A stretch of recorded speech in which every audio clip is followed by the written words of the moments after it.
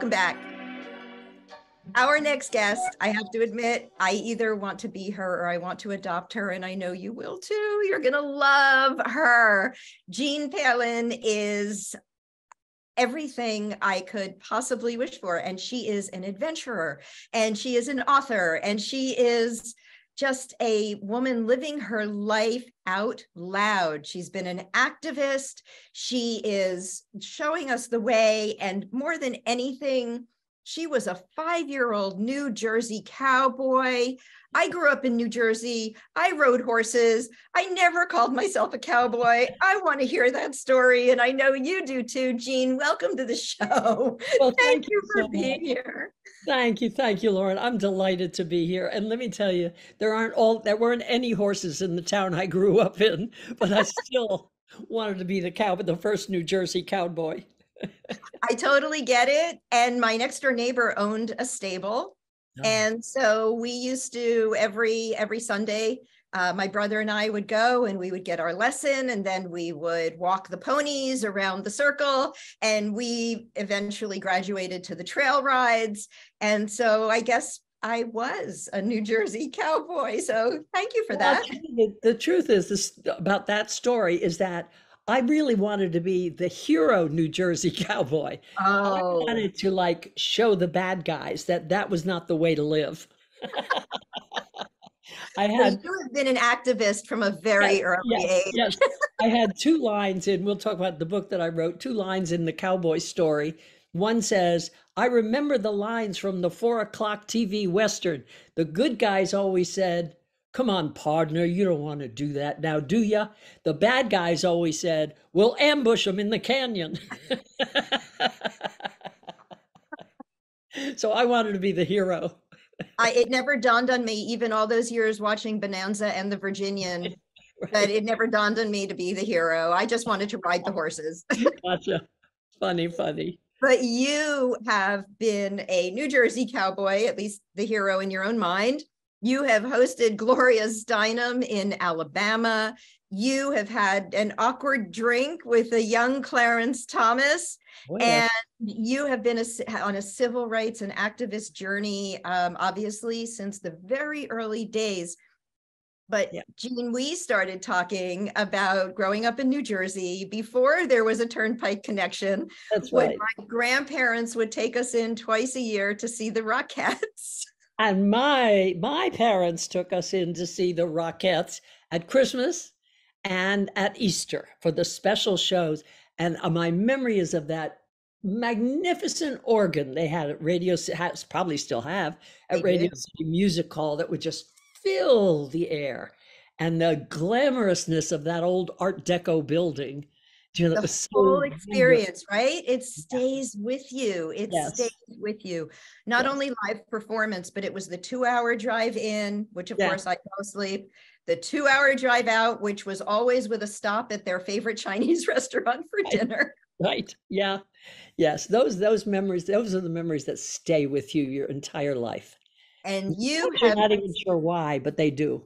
they Yeah. do indeed. And you have taken the time to write a book, put your memories down for all of us to learn from. And the book is called Feisty. Feisty, a memoir in little pieces. So Uh, why little pieces? Okay. Well, the book is made up of, you ready, 65 chapters, but Oh, each one is a page or 2 pages. Each one is a memory told. And so they're very, very short. You can read Feisty, a memoir in little pieces in one evening if you're a dedicated reader. But you just pick them up and look, I'm 82 years old. I, like all of us who are here, lived through the pandemic. I don't know about others, but I was bored out of my mind. I couldn't even go to Taco Tuesday trivia anymore, which was sort of, I had just seems moved. like the last bastion of safety, right? Yes, yes. And so I was at a loss, and I started thinking about all those little memories, like you just talked about with Radio City Music Hall, all the little memories that stay in your mind for years. And I mean, we all know about our divorces, our marriages, our children, our lovers, our, whatever, the big things in our lives. But there are a lot of little things that stay there. And I started thinking there must be a reason that they're there. Why has it stayed in my mind so clearly? So I just started writing them down. And once I wrote them down, a lot came back. I could remember, well, what was she wearing? Or where exactly were we? Or why was I upset about that? And each one of those memories became stories that go through my whole life, starting at age 4 with I want to be the first New Jersey cowboy, right? And ending with me holding a protest sign for women's rights at age 82 in Hendersonville, North Carolina. So that's sort of what gave rise to the book was boredom. But what happened, and I want to tell everyone who's listening to you, this kind of writing about your life is the best and cheapest form of therapy you could get. I mean, really, it's just you and your pen and paper or your computer or whatever. And reliving some of those, what I found was I really finally understood what my life has been about. That was huge for me because I really didn't know, what was my life? What was the purpose? What was the point? What all those things I did, good things, bad things, horrible things, wonderful things, successes, failures, were they just random events? Or was there some sort of pattern to them? And I saw my pattern and what I was up to and what I had accomplished. And it could not have been more rewarding. And as I said, I could have spent I thousands can't on it. imagine. No, I Yeah. can't imagine. And interestingly, I had a similar experience recently. So I'm Did so you? glad you're sharing this because there's a young homeless woman on the street here nearby. Mhm. And I sit with her periodically and I'll bring her Starbucks or something and we visit and she's lovely and she's just fallen on a hard time and this is her choice. But she loves my dog. And when we're walking by, we'll stop and visit. And we were talking about travel. And she said, "So where have you been?" And I started recounting all the places I've been. And like you said, as the memories came up, number one, it made room for more memories. Yes. But number two, it left room for so much gratitude Yes. and a deeper understanding of, well, maybe why I do the things I do now, for good or for bad or for evil, whatever that may be, as you're pointing out. So I'm so glad you said that. I thought, am I the only one who gets this? No, no, absolutely not. It's amazing. The and here's what I've discovered. I've been going around doing um, little pieces with neighbors and with groups talking about the book and reading them little pieces from them. And what I see is that people, particularly in the chapters where I'm the most vulnerable, where I talk about my addiction to alcohol, which was in my life, when I talk about being molested as a child, those are the things that people respond to. Because I've gone first, people will then say, thank you. I'll tell you an experience. I've just got finished recording the audio version of Feisty. And I was recording it and reading that chapter about the molestation. And now this is 80 years, 72 years later. Okay. And emotion came up as I was reading, and my voice shook at the end of the chapter. And the 30-year-old male engineer who I was working with came into the studio and said, "Are you okay?" And I said, "Oh, sure." And he said, "Thank you for writing that. Thank you." And he said, "That was brave." And I said, "Listen, this is something that happens to 7 or 8 out of 10 little girls. And it happens to little boys." And he said, "I know it happened to me. Thank you for writing that." This is a 30-year-old straight male, nice guy. And I knew that writing in this way would touch people and allow them to look at their own lives and their own experiences, and come at peace with them. Yeah, I think that's the gift in it, really. It's the gift in writing anything. It's the gift in allowing people to read from a page and take ourselves out of ourselves. Yes. But when you do that in a way that reflects back to us that we are not alone. Oh, yes, exactly. Exactly right. Yeah. And the beauty is that you have lived to tell the story. And as my father reminds me all the time, the longer you live, the longer you're going to live. Oh, very wise. Right? I'm pretty sure he got that from Yogi Berra, but he loves it. And we're going to quote my dad on that one. Probably. Funny. So Jean, tell us where can we find the book? Yes, absolutely.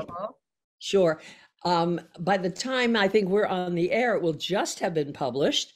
It will be on Amazon. Now, I will show you, this is going to look funny. Here's what the cover of the book. Now, this will not be on. This says not for sale, not for sale. This is the review copy down here. It will not be here. And I just love the way they put it right through my face. Because the cover of this was actually taken when I moved to Anna Maria Island, Florida. I got on the city commission because I was bored. I was retired and bored. And I fought the developers who were destroying the island. This is in Florida. And my very last meeting, when I was yet again retiring, I wore this outfit to the commission meeting, Wonder Woman. And I used this snapshot for the cover of the book. So this is Feisty. It will be on Amazon for sure by the time I think people are watching this. And it's small. It's smaller than a regular book. And I wanted it that way because it's a small book, really quite a short book, and it will fit in purses, backpacks, so people can carry it around easily and read it when they feel like reading something. So that's where it's available. Well, as far as I'm concerned, Feisty is my next gift to everyone I know. So warning my friends right now, look out for the package. It's coming your way. Right. Absolutely. And Jean, you have another project that you run called Old Women Who Write. Old Women Who Write. Yes, I started Old Women Who Write website first and the purpose of it was to encourage women in their 70s, 80s, and 90s to write. And here's behind that is the fact that I think once we pass 70, 75, we have lost identity in this culture. We don't have a role in this culture anymore. We're not the parents. Maybe we're the grandparents still or the great grandparents, but that's not a role that we're used to having in society. We're largely ignored until we're put away somewhere. So the something to look forward to. The purpose is to reclaim who we are, to give ourselves a voice, as with Feisty, to give ourselves a voice to say, here's what I see. Here's what we as an older generation have to say. The generation that was once considered the wise ones is now sort of pushed aside. So the whole purpose of Old Women Who Write is to do that. I also have a Facebook group, a private group called Old Women Who Write that anyone is welcome to join, except for, bots from the Middle East. We don't. There you go. Trying to join to find their next scam victim. So I would happily enjoy and invite anyone who likes writing or thinks they want to write. We have a lot of aspiring writers in that group also to come. Or maybe someone who's been inspired by your story about Feisty. There are so many ways to write today. It's such a beautiful opportunity. Absolutely. And thank you for joining us. We will have to have you back. We have other projects I know that you've been working on. We're going to talk about them another time. But thank you for joining us. And delightful. It's been great fun. Thank you, Laura. And we'll be right back.